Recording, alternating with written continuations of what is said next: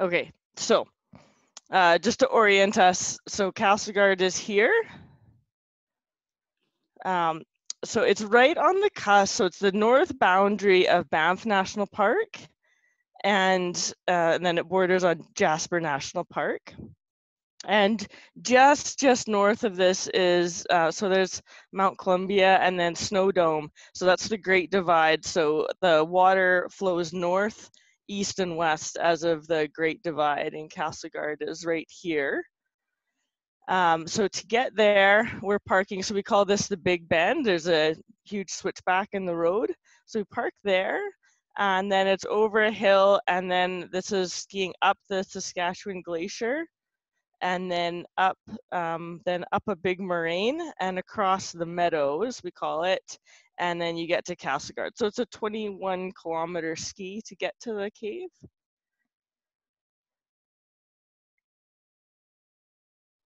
And I didn't realize that would be as a clumsy of a, so clumsy to flip between screens, but so that's where Castleguard is.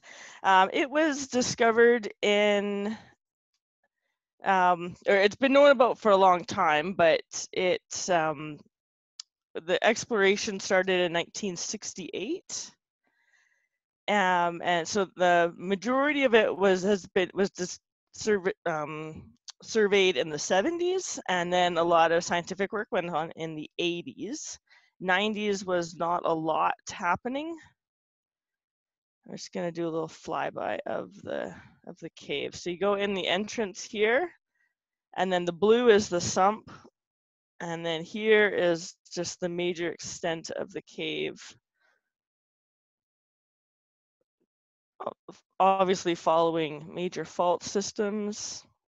And then it goes here and it ends in these ice plugs as it's underneath the Columbia Glacier.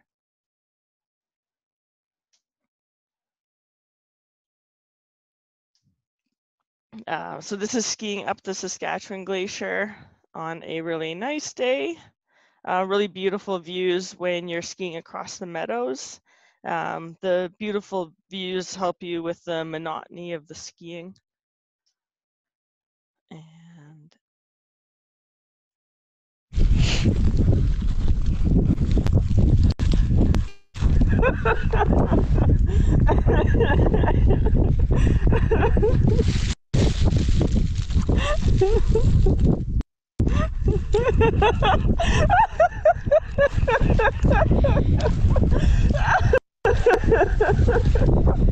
so that was Tom. So Tom was one of the divers. It was -20 the day we skied up. It was a really nice day, nice and sunny, but that was gross.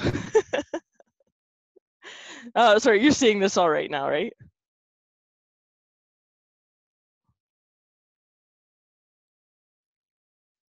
Oh, are you hearing me okay? Maybe other people are mute. Okay. Yep, you're good. Everybody's just muted. Oh, okay. Okay, so the sump, was found back in the early 70s, and it first was dived in the late 80s, and they only got about 125 meters penetration, and then it sat there as a really good lead, but they were open circuit divers. They didn't really have the means to take it any further. And then this guy, a British diver named Martin Groves, heard about it in the late 2000s and came over, and he was able to, in his first diving trip, laid 500 meters of line, and he had to stop because he ran out of line. So it was like very successful, but almost, I think, on the first dive, he was finished all he could do that time. So then he came back. So 2 years later, he comes back and gets all the way through and gets to the other side of the sump. Total sump is 845 meters, but he doesn't want to get out of the water. Like, he doesn't want to de-kit, take off his dry suit or anything, because one, he hasn't allocated enough time to get out and do that, and two, it's super risky if anything happens on that other side for him to be alone and not be able to fix whatever could go wrong. So then he comes back in 2012 with a dive partner, and the ice crawls, which are right at the beginning of the cave. So we sleep at the entrance, and then it's like 20, 30 meters, there's a 8-meter pitch, you go down, and then right away you hit these ice crawls. So it's just like remnant water that gets frozen during the winter. And if conditions are ideal, you can lay on your back and just crawl on the roof and get through. But so in 2012 they had built up so much they just couldn't get through, and so the whole trip was canceled. On that, I think on that trip, Greg Horn, which is one of our cavers and park staff, he had brought in a chainsaw, and he tried to chisel out some of the passage, but it was blocked shut, so then he just was choking himself out with the exhaust from the chainsaw. So 2013 they come again. Small people could get through, but Martin the diver wasn't really that small, and he ends up just wallowing in slush and getting hypothermic, and just called it quits and went skiing. So after that, he, it was a good lead, but he kind of ran out of spirit for it. So, but based on his dive, this was his prediction of what the cave does, which is a hell of a good lead, right? And so it sat there until Tom Crisp came over. Oh, and sorry, to deal with the ice crawl problem. So the ice crawls had, when the cave was being surveyed and researched in the 70s and 80s, the ice crawls were never a problem. In the 90s, once in a while it would freeze, get so narrow that people couldn't get in. And sorry, I should say that the trips are always in the winter at Castleguard. So in the 90s, there's a couple accounts of it happening, and then in the last decade, it's been really regular that there's so much buildup you can't get into the ice crawls. So I've been skiing up there since 2012. I think every year, probably 2 times a year, just to make a physical observation of what's happening. And then we decided to get a bit smarter, and we installed a camera. So this is a caver equipment extraordinaire. It is so we've got a wildlife camera inside of irrigation pipe, and then with a plexiglass covering, and then mounted into the passage on this frame that has been made out of an old bed frame that we pulled out of a dumpster. But it's been there for 4 years, or 3 or 4 years so far, so it's doing pretty good.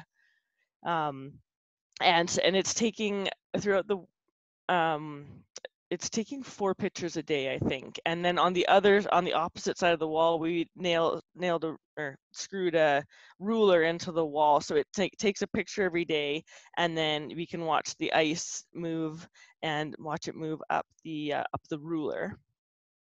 And when we did that, we also installed a camera on the outside of the cave. And so I think this next one is a video of that.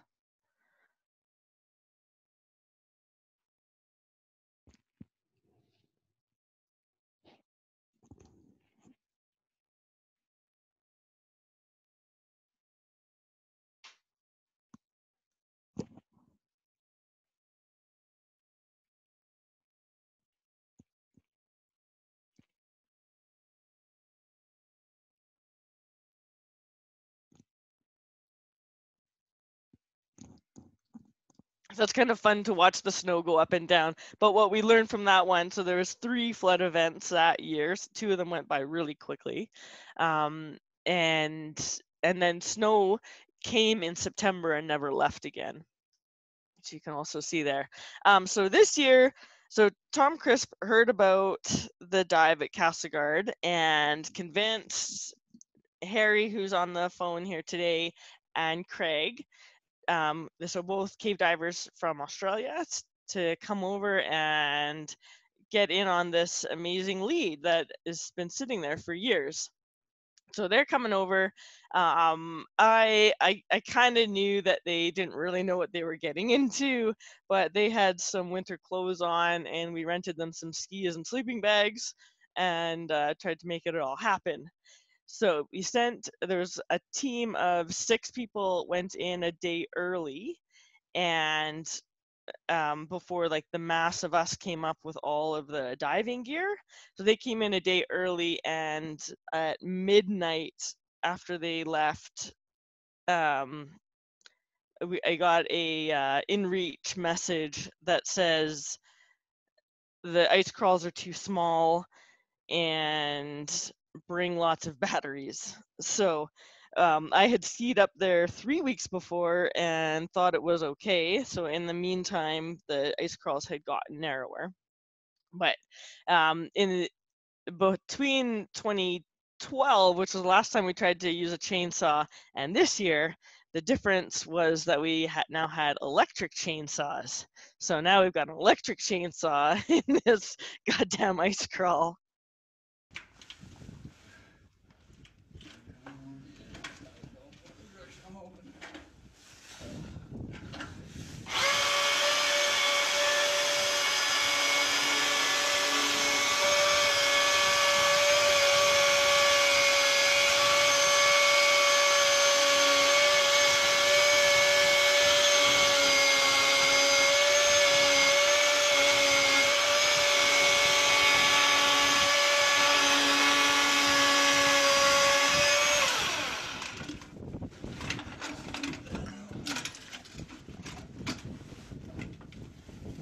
Safety on. Look at that. Safety first. Just for the documentary. Just for the doctor and the Who won't documentary. anyone to see that and think I'm not being safe? Yeah.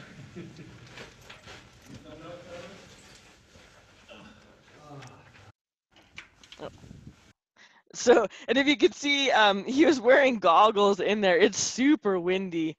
So to work it, that, yeah, it was quite ridiculous. He was usually wearing like a Davy Crockett hat and ski goggles and chainsawing this ice in a cave. So it did seem quite absurd. But and then this is when we finally started hauling gear. So it took us 2 days just to get in the first 200 meters of the cave. But after that, then it was game on. And so here's where we finally get all the gear to the sump. And I think the divers are finally having a look at what looks like a really awesome dive, which is that lovely blue water down below. Harry, do you want to take it? Do you want to do the descripting of the dive? Well, of course, I didn't end up diving myself. Yeah, I know. I probably know as much as you do from the video. But, at least I'll be able to describe the gear and stuff, I guess. The videos on this Zoom don't seem to run very well. They're quite glitchy. Are they dropping? Okay. Yeah, but give it a go. So Tom and Craig did the 2 dives. Basically, had one of the recreants destroyed on the trip in, so we only had gear for. And I was also a bit destroyed by the environment, so I was happy to step back and let those boys do the dive. So the tunnel is quite spacious. There's plenty of room for the 2 dives. I went in single file. Craig went first. You can see Martin line there, and there were only 2 spots that they had to repair the line on the way in. I'm suggesting that the flow through there is not, massive during the season. So the progress through the sump was pretty swift, really. Just having to do just on an hour to get through the 800 metres. So they're both wearing these chest mount rebreathers, these small rebreathers made in France. They're called a Triton rebreather. So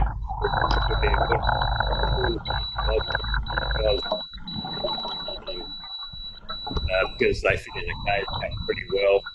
One of the things we hadn't really thought through was how to package up the properly, because we weren't really aware of how gruesome the tunnel through to the sump was. It's basically all crawling or wriggling on your belly and pushing packs in front of you. So it was very, very hard on the dive gear. So that's the first big lesson we learned is, the gear needs to be really well wrapped and padded and bundled up. Is that the end of the video, Katie? That's the end of that clip, yeah. A couple of side passages were seen on the way through, which I'm sure Katie will mention, because it might be one of the sources of the water for the summer flooding. These big, now we call them gore pools or mill pools, but Chris Smart calls them pots, I think. So anyway, they look like some kind of erosive hole caused by the flow and swirling rocks to me in the floor of the cave, which were pretty impressive. Yeah, very. Katie. Okay. Yeah. So this is what they see on the other side. So decently spacious, but not massive. And so they got out of the water, and they were able to see. They surveyed 65 meters of passage. So 30 meters of it continues kind of in this, like, in a smaller sort of phreatic shape, and then it goes into really vadose. So the cave was going quite well, but they were caving in their diving dry suits. So when the cave started to get more rifty and sharp, that's where they called it. So there's still, by all means, like, good going passage. They just weren't dressed to go there this time around. So 65 meters of passage, continuing. Yeah, looks pretty good. And then a couple other things underwater, as Harry mentioned, that are possibly where the water's coming from. And this is upstream going into the mountain.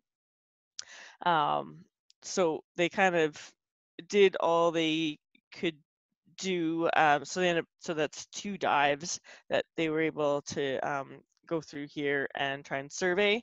They tried to redo the underwater survey tool, they tried to remap the underwater stuff that had been done before, and they had a nifty new device, but it did not function so well with dry gloves. So then that's another learning.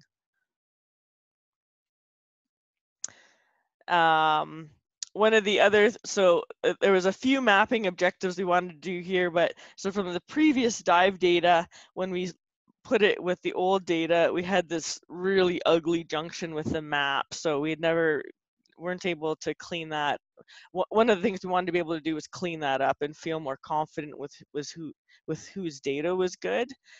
So we were able to do that this time around.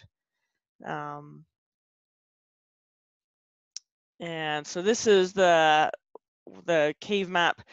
So there's the total underground dive is 845 meters. So we've chopped up, like, all the underwater stuff isn't displayed here, but there's the just leading up into the sump, and then the other end of the sump, which is still looks really good, and is very consistent with the rest of the cave. So yeah, still feeling positive about that.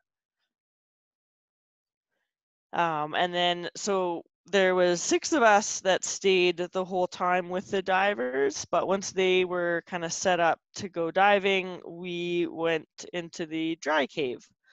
So there's a couple of shots. Going back into this cave really gave me a lot more appreciation. So I've been going every year for the last 8 years, but I always go just to the entrance and check the ice. So finally getting deeper into the cave, I like it a lot more now. And you can really see the complexity and the multiple ages and the long history of this cave, which is really cool. So these are so it's some of the decorations in here that you don't really expect when we say like we have this cave that runs underneath a glacier. This photo got chopped, but the one on the left, you can there's a flag that's going one way, and then a stele beside it with the flag going the opposite direction, and then all these haloctites that are they're growing with the wind. So we think either this is seasonal airflow, so in the winter this drip is going and in the summer that drip is going, or if these are just thousands of years apart when those grew. And then the one on the right is like, so it had this big flag, and then the wind died down, and it had a big flag, and then the wind died down. So and then this is the one on the left. This is a stele that grew and then got eroded away. And then on the right, this is a massive, like 5-meter tall flowstone deposit that's been dated back to 1.2 million years. And then it was redissolved 50,000 years ago, which kind of the second 2 ice ages ago type of thing. And Castleguard is really well known for its cubic cave pearls. So there's 5 caves in the world known to have cubic cave pearls, and this is one of them.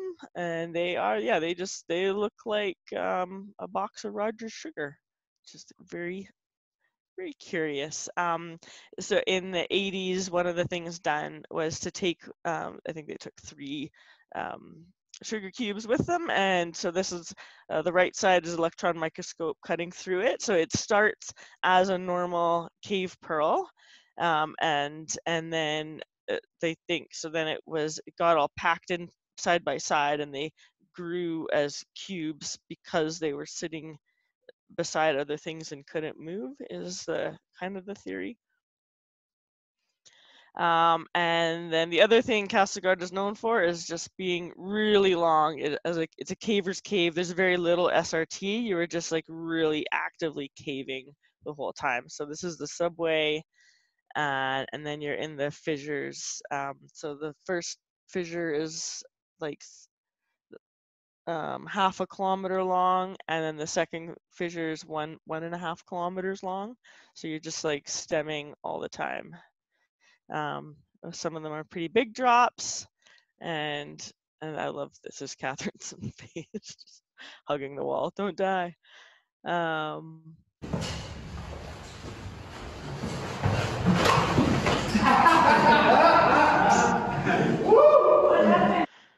There's that's mini holes in the floor. So we got to, so this is the ice plug behind us. So no one had been there since, I think, since 2012. And we're just fooling around here, but it's pretty cool, like glacier ice underneath. And then Jeremy and I went off to a second ice plug. So this one's called Desert Glace, and it is interesting. So the other ice was it's not solid, but it's kind of like you could scrape it and make a nice snow cone. And then this ice is like really sublimated. So there's something cool. It's very lattice structured. And I don't totally understand what's going on behind there. But the reason we were there was to collect organics. And so we were told there was organics found in the late 80s. And you're like, okay, so we're gonna go to the spot, and I don't know exactly what to look for. I hope I can figure it out. But we get there, and it's like, it looks like a den. Like, it totally looks like you were walking beside a cliff and looked underneath, and something like lives in there. So there's little bones, and it like absolutely smells like dirt. Except for this is 239 meters below the top of the Columbia ice field. Like, this is way far below. So running theory, so there was a big forest up where there is now a glacier between the end of the second ice age. So this is something like 10,000 years old. Oh, this was just my little diagram to show where we were and how far we are. Okay, so another objective that we had was to fix the survey loop error. So this Munchkin peon connects in with the main passage. So it's a 1 kilometer loop, and we had a 90-meter error, and it was just so bad and threw things off that in the published survey, we just left it disconnected because you're like, I don't know what to do with it. So our objective was to fix that error. We knew something had been resurveyed, but we didn't know what it was. But we knew that survey hadn't fixed it. So we were kind of like, well, then probably what we should do is survey the crappiest section, because that's probably what needs to get resurveyed. So that's what we did. So 300-meter survey of Munchkin peon. This makes it look pretty good. Just a lot of kind of low passage and some muddy stuff, some crawling through water. And then when we came out with that, we got into the rabbit hole of the data, and when you get into it, you see things like way too consistent shots, all these -4s. You're like, what's going on there? And then you go back to some original notes, and then what's in our walls data is not what was in the notes. So in the before walls, the data had been, someone had manually corrected for the magnetic declination, but we think they applied the same number to a couple decades of data. So it was like, oh boy. So we spent a lot of work trying to back calculate and get the numbers better, but now, so this is that little tip here, should be connected to here, but we now have a 10-meter loop error in a 1 kilometer loop, so we're very happy. So this is the team, this is our haul out team. There was 17 people in total that helped with this. So a majority of people came in at the beginning or the end and helped with hauling dive kits. And then the divers, so this is Craig here. I'm hoping you can see my cursor. And then Harry and Tom are the divers. And then the rest of us, mostly ASS. I had to go a bit out, so there was a few people that weren't actually cavers, but were better skiers and had strong backs. So we got a few people into their first cave, which was pretty funny. And I meant to throw in some more pictures of camping at the entrance, but at the entrance of this, at the mouth of this cave, so there was about 15 of us camped in there, a couple stoves. You go 200 or 100 meters down is a spring that I actually think is might be connected to the sump that we were diving. And so that's where we're getting our water from, and so it's pretty regularly minus 20. Wake up in the morning, it's minus 25 degrees, so it's a few things to get accustomed to. Oh, these guys came at the end, and they had so little weight in their backpacks. They brought in real chili instead of freeze dried. And then we're all sitting there after having been up there for 10 days eating oatmeal, and these guys want some sympathy, and they're not getting anything from us because their chili had frozen.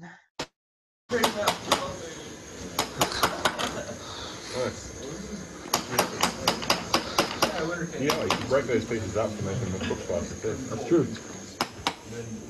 Why stop now?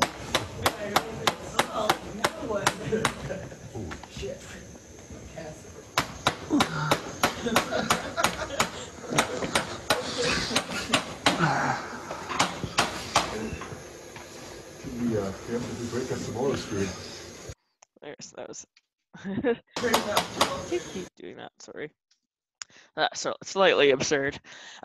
This is a diagram done up in the 80s to help try and explain what's going on with the with the cave. So we go in at the entrance, and then we are gradually climbing up, and then you start hitting the ice plugs. But this is a very fossil cave, and so what they sort of this is the hypothetical course of Castleguard 2. So this is where we think the most of the water goes today, and that there's a Castleguard 3 that they kind of proved by dye tracing, that's coming in actually on the other side of the meadows. So we're diving the sump, but it actually seems that it's quite a stagnant sump. It's not part of the main flow, what we're thinking now. This is also based on, so this is temperature loggers that are coming off of those cameras. So there's a camera on the outside, a camera on the inside, and then there's a temperature logger with both of those. So here we're marking out a couple of the flood events that happened during the summer. And you can see that those flood events were very much correlated with high temperature days. And so it's a high temperature day and then a flood event, which would suggest that the water is coming quite locally. It's not coming from kilometers and kilometers away. This is old hydrological data. And then there was a temperature logger in Boone Sump, and so this is also showing, so the temperature is actually pretty warm in the sump at 4.5 degrees Celsius most of the time, but then it drops in June, July, and so that would also suggest so that it's getting a big insurgence of localized of like meltwater, and then in those summer months. And then it goes up, so that could be so this could be really local water coming in and cooling down the sump, and then this warmer water could be the water, so the increased volume of water pushes warmed up water from further back in the system up here, and then all of a sudden you get an increase in temperature. And so this is the going into the sump. Okay, so this is this dropping into the sump, and this is the sump gradually coming up, and then the dry chunk of survey that's on the other side. And then we're looking at it side by side with, so this is the entrance of the cave, the first pitch that we go down, we crawl through the ice crawls, and then you keep going, and then you would drop down this, this is a 21 meter pitch here. So let me see. So kind of thinking that the sump water drains just kind of out a different way, but this is through really narrow, this isn't diveable passage, it's just like tiny slots. And other interesting thing is, so red line representing potentially the summer flood line. So we need enough water that the water's gonna rise up the 8 meter sump and come out the entrance. And so here, if it rose up to that, so if it's at the red line, it can start flowing out the cave. But if it goes much higher than that, the water could actually start flowing back into the sump here, which could be part of that cold water influx that we saw in June and July. But yeah, we're just, the old theory was that the water in the sump, there was so much water in the sump, it rose out of the sump and flows out of the cave. And based on what we're looking at now, that's not really what we think is happening. But this is the view when you come out of the cave, and that kind of helps make up for the cold temperatures. So yeah, it's a pretty beautiful, iconic place. The Castleguard experience is definitely one of its own. And yeah, it's those are, I just threw in some backup slides there, but that was what I had. Harry, I kind of cruised by the sump because I thought Tom would be here to say a little bit more. So I don't, Harry was breaking up a bit on my end, so I don't know for other people, but he said, so one of the rebreathers on their haul in got damaged, so he never ended up diving. He lent his to Tom, and some of their other gear got wet and stuff, so the stuff the crawl to get to the summit, so it's 1.5 kilometers, and a lot of it is just awkward, the low crawlways over rocks and crappy and things getting grabbed, and so we'll have to pack our gear a bit better for next time, but we do plan on a next time.